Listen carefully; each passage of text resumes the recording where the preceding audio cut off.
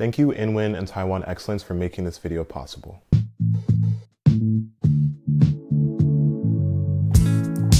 What's up everyone? My name is Ozzy and I teach you guys how to save money when building computers. I understand how tough it is, especially right now, to build an affordable computer. So when I see things like this, I'm just like, why? One of my friends found this computer in his apartment complex's communal dumpster back in July.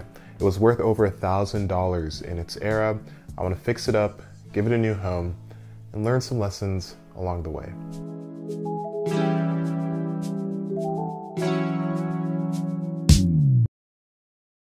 I have one goal for this computer: play Cyberpunk. The game needs no introduction. It's literally one of the most highly anticipated games ever. If this computer can play one of the most highly anticipated AAA blockbuster titles out there, I think something can be said about older computer hardware. Maybe not a lot, or something good, but something can be said. I've seen some pretty beat up computers in my lifetime, but I definitely hit the jackpot with this machine. When I picked it up from my friend Steven's place, I saw a myriad of problems. The CPU cooler was hanging on by a thread. It was completely unscrewed in 2 out of the 4 mounting points and partially unscrewed in another. Lots of front panel headers and fans were also unplugged. Cable management was, well, there wasn't really any cable management going on. And it's sitting in a layer of dust, which I'm pretty sure is a breathing hazard. So I decided to name the computer Lazarus because he looks kind of dead. My friends actually found him in this condition, insinuating that the previous owners probably locked him away for a few years. He resurfaced a few months ago and they decided to chuck him out. This is all just a wild guess assumption based on the dust to hardware ratio we got going on here. Now, I'm not saying this to ridicule the previous owners, but to paint a very realistic picture. Sometimes old yet capable hardware is thrown away or not properly recycled, and it can still be given new life. So I hope that this process of bringing Lazarus back to life will inspire you guys to maybe do the same with whatever you have laying around, even if it's not a computer for yourself, if you're going to give it to someone else. So the next step is clearly to clean Lazarus up.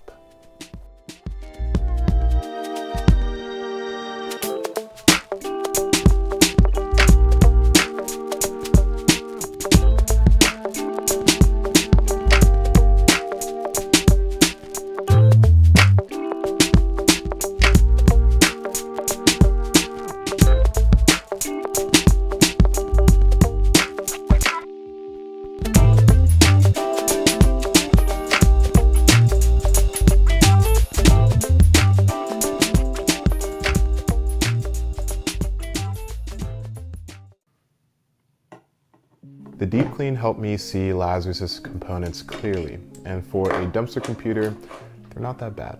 The computer rocks an i7-930, cooled by the obnoxious Cooler Master V8 cooler, which is missing a screw and has a bent mounting plate, by the way. 6 gigs of DDR3 memory, an X58 motherboard from Gigabyte, and the crown jewel, a GTX 470. It's kind of funny because back in the day, this would classify as a high-end system, probably a dream computer for a lot of different people. Lazarus could easily hit $1,000 in 2010 once accounted for inflation.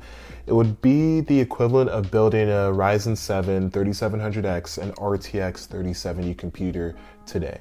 But even by today's standards, this computer isn't that bad. We have 4 cores and 8 threads that we can overclock to compensate for the lower IPC. We can also add more RAM. The motherboard supports up to 24 gigs, which is more than enough for every game out there. The biggest issue is the video card. I'm sure you guys have seen all the memes and jokes of the GTX 400 series. It was hot and it was loud. Now, I won't dive into that, but that does limit the overclocking potential we can get on this card. On top of that, it only has 1 gig of VRAM, which would probably be an issue at 1080p. A decade later, and the GTX 470 is equivalent to a GTX 750 or RX 550 from AMD. That's fine for light gaming, esports, some emulation, Cyberpunk is a whole different story. Thankfully, NVIDIA gave Fermi, the GTX 400 series, an update that allows it to support DirectX 12. This means that even though we might be playing Cyberpunk at 10 FPS, we can at least run it. Anyway, let's see if Lazarus actually turns on. I'm kind of nervous about this.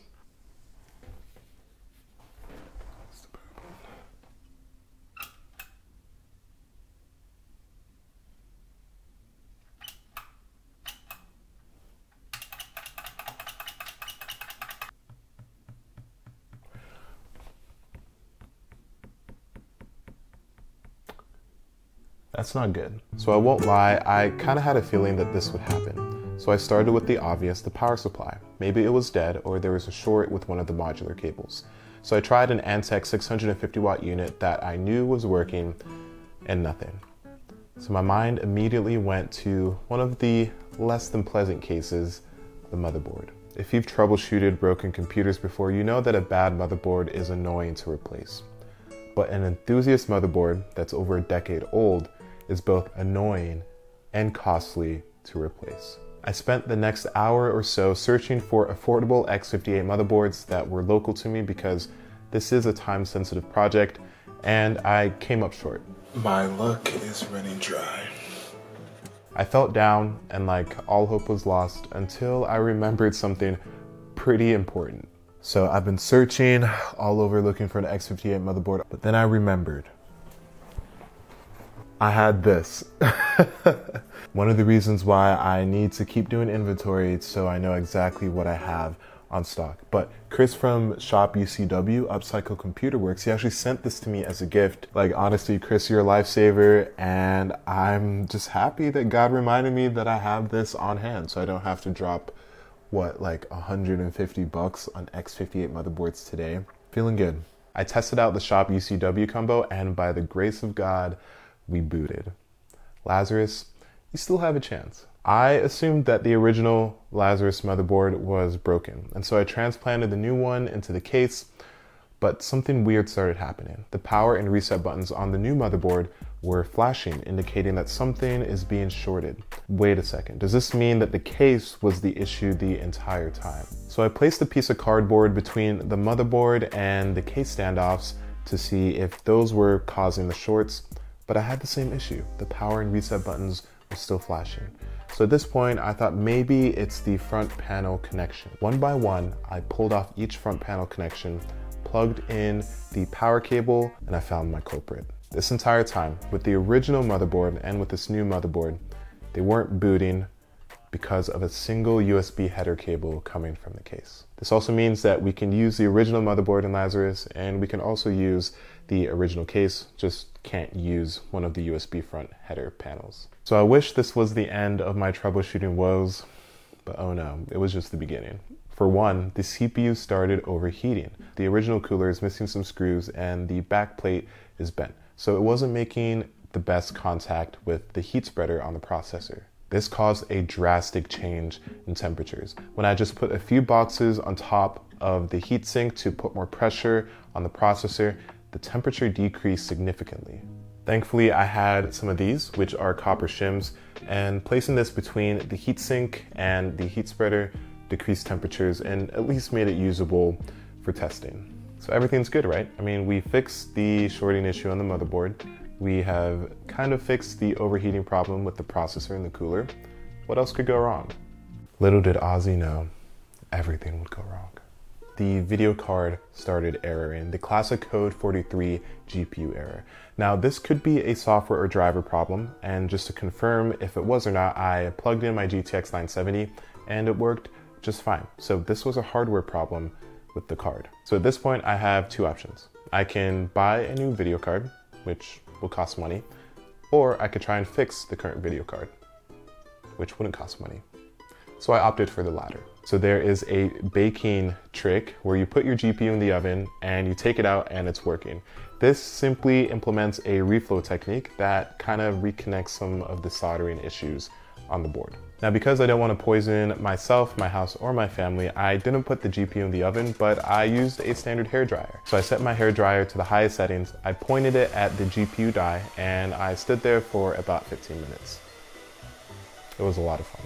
After that, I let it cool, I reassembled the video card, plugged it back into Lazarus, and this is what happened.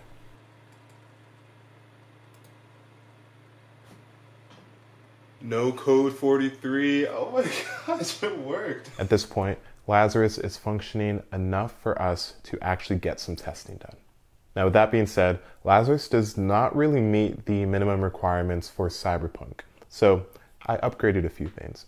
Firstly, we only had 6 gigs of RAM, so I threw in 2 4-gig sticks that I bought for about 12 bucks. On top of that, I picked up a 120 gig SSD for about $20 brand new. Thankfully, we don't have to take a new motherboard or platform into account, so with all the upgrades right now, we're sitting at $32 for the computer. I overclocked the RAM to 1600 megahertz and left the CPU at stock because the CPU cooler was not cooling the i7 adequately. I ran some preliminary benchmarks to prep Lazarus for his big day. I started with Valorant. At 1080p with low settings, the system did pretty well, hitting over 100 FPS easily during a simple bot match. The frame graph shows lots of jumps and spikes, which I attest to the low clock speed on the CPU and the inevitable thermal throttling because it's hitting over 90 degrees. That cannot be good.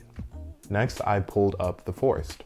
If I tried running the game at full screen, it would crash, but windowed mode worked great. At ultra low, it was definitely playable. Now, the game didn't look as great as it could have been, but it did fairly well.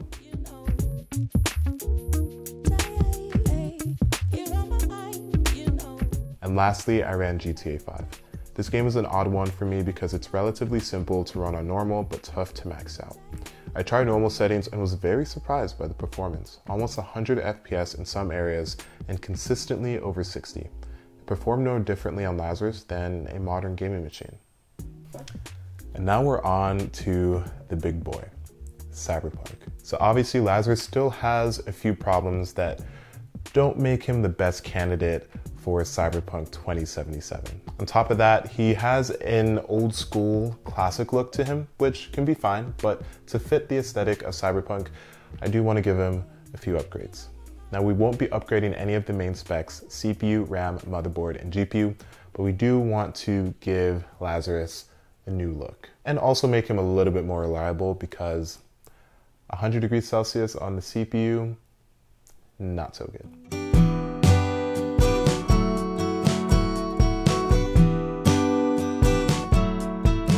We're taking Lazarus out of the dusty Cooler Master case that he's sitting in right now and putting him in the state-of-the-art InWin 309.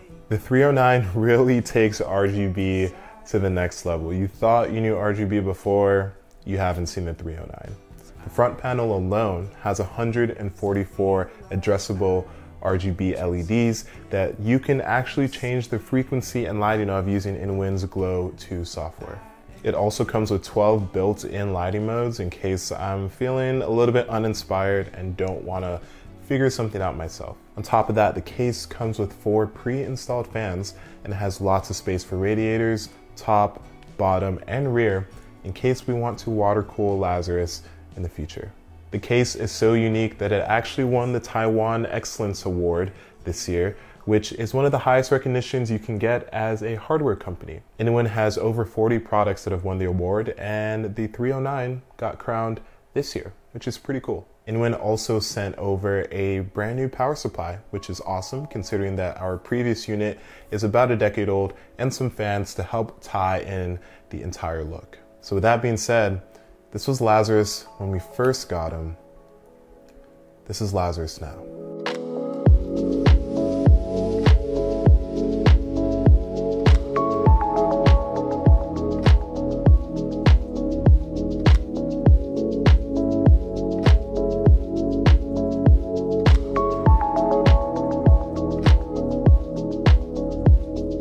Lazarus looks pretty good in the 309. Now, I did change out the CPU cooler with the stock one because the V8 led to thermal throttling.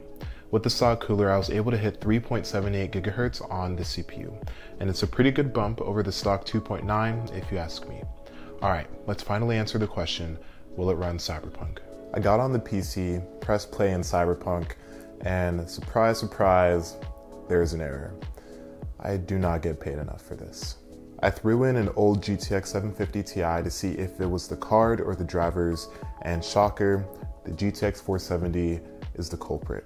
I have to look more into this, but it seems like the 470 did not have the proper hardware instructions necessary to run a DirectX 12.1 title. I started with 720p at the lowest in-game settings, and it gave me a, well, let's just call it a cinematic experience. If someone is coming from console, this isn't too bad, but if they're coming from PC gaming where 60 FPS is the target, this could be considered awful. I was fine with it, but it's totally not ideal. The saddest part is, it can really only get worse from here. I bumped up the resolution to 1600 by 900. The graphics looked noticeably better, but performance dropped considerably. At 720p, we generally stayed in the upper mid-20s, but at 900p, we saw the mid to upper teens, and that's definitely unplayable. And finally, 1080p. Although it looked pretty, it was a glorified slideshow. There's absolutely no way Lazarus could hit 30 FPS with this current graphics solution. Just seems like a pipe dream. But for some reason, I was still very determined. I came in here with a goal, and I'm going to hit it, even if it means I have to lower my standards to the absolute bottom of the barrel. So I changed the resolution to 1024 by 768, lowered the in-game resolution to 50%, and guess what? We can finally play Cyberpunk 2077 at over 30 FPS consistently. I'm so proud of you, Lazarus. Who cares if there are only 10 pixels on screen? Because curiosity got the best of me, and I often like to see computer hardware suffer, I played the game at 1080p using ultra settings. And I don't know why, but it was just hilarious to see. It felt like I was in this weird dream limbo state. The motion blur added an extra layer of humor because it reminded me of that blurry Mr. Krabs meme, if you guys know what I'm talking about. Now, I did want to see how well the i7-930 could hold its own, so I threw the GTX 970 in the system, and Lazarus did well with it. The 930 stayed under 50% utilization, and the 970 was pegged at 100%. At low settings, we stayed above 30 easily, and even on Ultra, we had that cinematic experience in a few places. Not bad. 1 week of troubleshooting and building and repairing later, Lazarus, he's finally here. And I've learned a lot, so let's talk.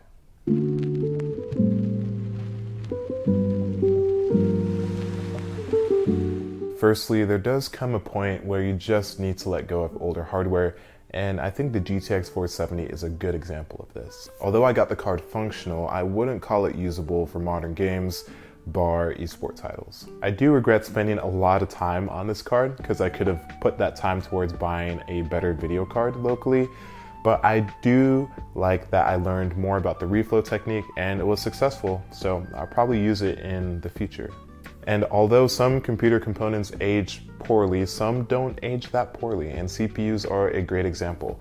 Now, I don't recommend going out to buy a decade-old processor, but if you just want 60 FPS gaming, old i7s and Xeons will give you exactly that. Technically, it did run Cyberpunk, and it was able to play the game after we did a few upgrades, but it's not advertisable as Cyberpunk ready. And now the only reason I say this is because time and time again, sellers online and locally will advertise their computer components or their computers as X-Game ready or as a gaming PC, and they're just not. A lot of those systems can barely hit 30 FPS with respectable settings, and at that point, I would call that false advertising. Now, with all of that being said, I am happy that I was able to take such a broken and busted computer, clean it up, and upgrade it to where it's viable for at least some things. I unfortunately exceeded the $32 budget limit that I was initially planning for by about $66 when I take into account the CPU cooler and adding the GTX 750 Ti.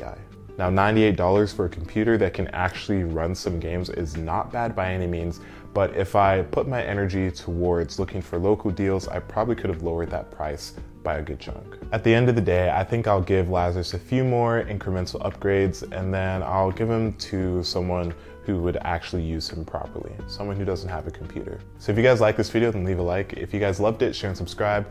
I want to thank you again, Inwin, for sending over that beautiful case, the power supply and the fans. Show them some love on social media, and I'll see you guys in the next one. Peace.